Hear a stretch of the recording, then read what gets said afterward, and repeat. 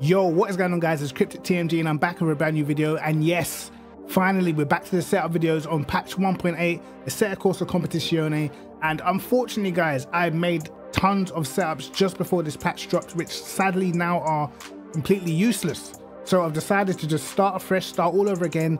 And what better way to start off with the new BMW M4 GT3. And this car feels a little bit different to every other car. It's got tons of grip. You know, if you bought this game and this is the first car you tried, then you are very, very lucky because the car feels insanely good.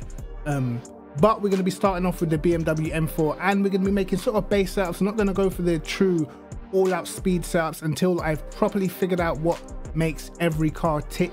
And I've noticed a few little things in the setup that definitely help out, things that you may want to try in future. And that's definitely going to be like putting your brake bias a lot more rearwards than we would usually do and stuff like that. And also the front end, I've started to make the front end of the setups pretty stiff recently, and I feel like it, you know, kind of dialing out that understeer, which has been a little bit of a problem since the patch.